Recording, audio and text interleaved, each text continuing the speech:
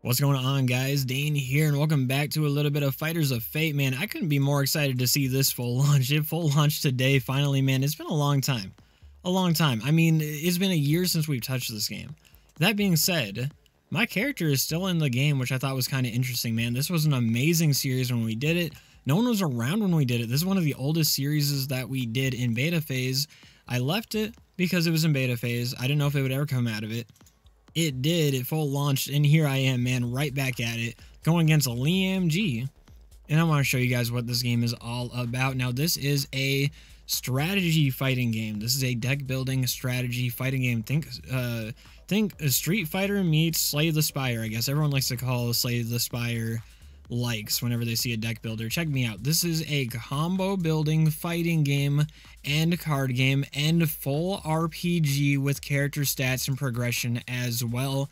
Your stats are coming off of your cards, and we will show that in the menu, but each card is also a move, whether it is an attack, whether it is a heal, whether it's a buff, a shield, whether it's a counter, whatever you are using is a move of its own, and the combos play out live in front of you in beautiful cinematic ways. Now, we're a little strong right now. Don't stress it too much, man. Don't worry about it. People are going to catch up quick.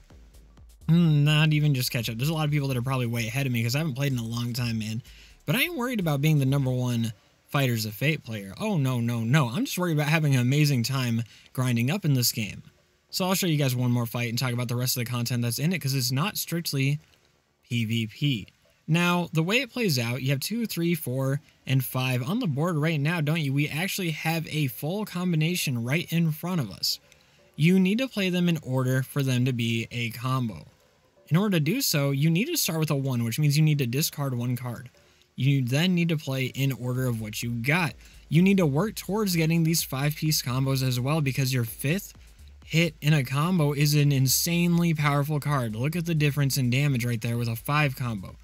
Anything you don't use, you will save. And right here, we have no 4s in our hands. If I don't use it, I save it. And that's where a lot of the strategy is going to end up coming in to play. We're going to hit this man with a Frost Barrage to lower his green stat, his agility. This is going to lower his speed, which means I'm going to be way more likely to go first. It's going to lower his green damage as well. And I am a blue character, heavily in stats, which means green is going to nuke me down. There's counters like that. I don't have a 2 available to me. I need to get to 1, so I'm going to drop this. I'm going to drop Healing Rush as well, because I'm not going to need it with a perfect barrier on me, giving me an insane amount of defense right now. And this is where it starts to get strategic. We're going to pop our full combo off that we saved up for by looking at a race car just flew behind the building once again, man. We're going to save up for what we need. We're going to look at what cards are left in the deck, what price they're going to be, and we're going to plan around what to save, what to throw away, what to discard, and how to make this pop off. But it's more so than just in the gameplay itself, which is amazing. The deck building is incredible as well, right? I mean, there's so many ways to do it. Every single card is going to come with stats attached to them as well. This right here is going to give me more of my blues, you know what I'm saying? It's going to give me more green stats. It's going to give me more, well, you can see it on the top here. All these stats right here, my HP, my strength, my physical attack, my magical attack, my whatever the blue stats called, and then agility, these are all coming from my deck itself. They're all coming from my cards, and the cards are what you upgrade to upgrade your character. That's just how it works. You equip these cards like equipment, and they are also moves as well. So you're upgrading them to upgrade your equipment, and you're upgrading them to make them hit harder, to heal more, to do more damage, to give you more defense, to ignore more defense, whatever you got to do. And you put together a deck that's going to give you the best odds of getting combinations off. This is the one that I'm running right now. It is pretty freaking cracked. It's a lot of mix of blue and green, a little bit of a red in there for the Intimidate. They all do different stuff. Buffs, debuffs, it's a full fight. Now, on top of that, there's full character customization, but there's also more content in the game, isn't there? So we got our character right here, looking beautiful. He looks like a Yakuza member, to be honest with you, and I'm all here for it. And the character customization is completely free. You just get this dye to recolor it. You get unlocks 24/7 to be able to make your character look like whatever you want.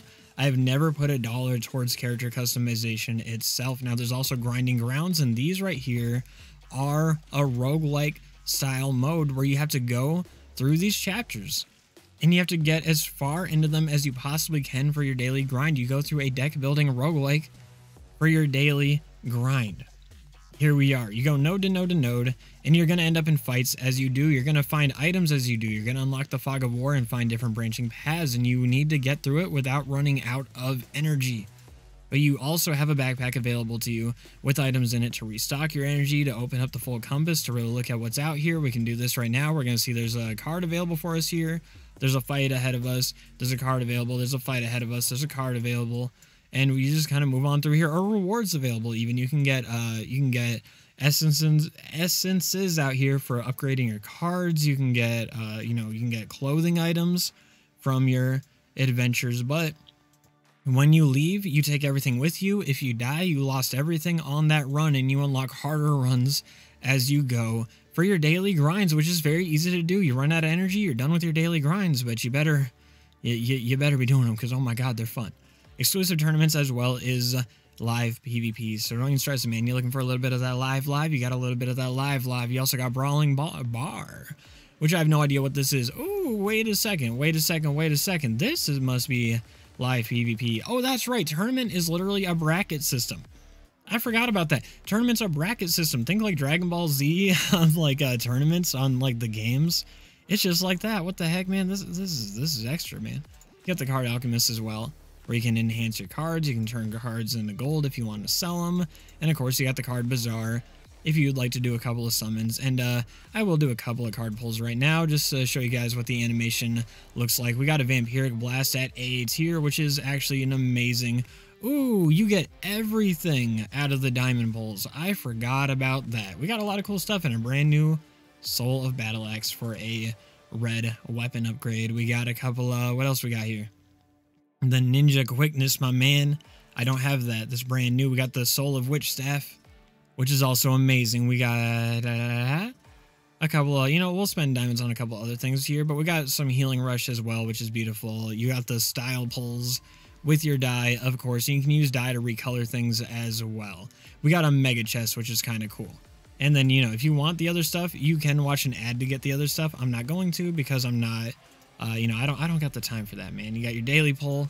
2,000 coins gives you a daily pull. You see what you get. And you got a Soul Storm of Talon. Bam, bam, bam. That's what the gacha looks like. I'm going to spend a couple more on these because they're fun, basically. What do we got, man? Lightning Booster, Entangle as well. And a little Big Bang, man. Hold on. These are all... we should see what some of these moves do. Just to show you guys off. Anyways, man, this one I'm going to be doing a series on. I'm in love with this game. Oh my god, what is this? What is this? Ice Boost, deal extra damage over 2 rounds. Resist ice, focus up. Raise your focus over 4 rounds. I don't remember what these stats even do anymore, man. This is about to be it. I'm excited for this one, man. Hopefully you guys enjoyed it. If you did enjoy it, go and click that like button, man. Let me know. Give it a try yourself. I'll leave a link down below. All that long sword, my man. It is what it is. Sometimes them's the breaks. I'll see you guys in the next one. Peace out.